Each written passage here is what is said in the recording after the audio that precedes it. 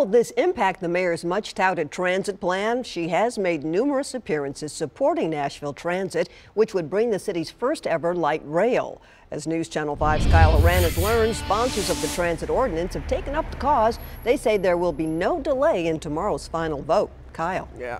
And I know that because I talked to multiple council members since last week. They all said the same thing. There's no plans to stop a vote that could change Nashville forever. Now, one of those people that I talked to is council member Kathleen Murphy. She's a co-sponsor of the bill, and she says it's still a go.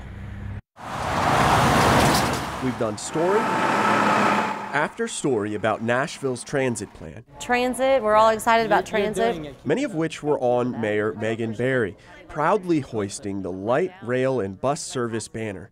She led the charge, some would say, on a transit plan that promises to change the face of Nashville forever. And I have heard a lot of people. But does the cloud of scandal hang over the path to the future?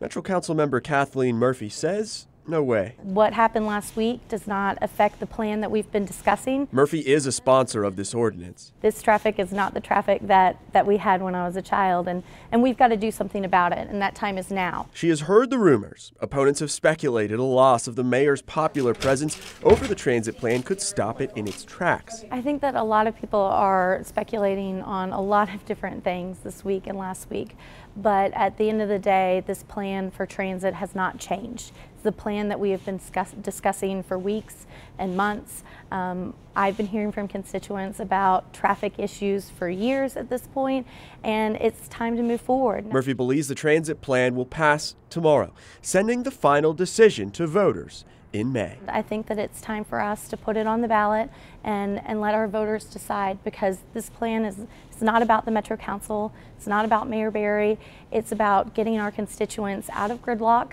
and getting them back to the things that they care about, like spending time with their family or getting to a show downtown without spending half an hour extra in traffic just staring at bumper to bumper traffic. Now, to pass, that needs 21 yes votes. The ordinance has 25 sponsors. Reporting live in Nashville, Kyle Horan, News Channel 5.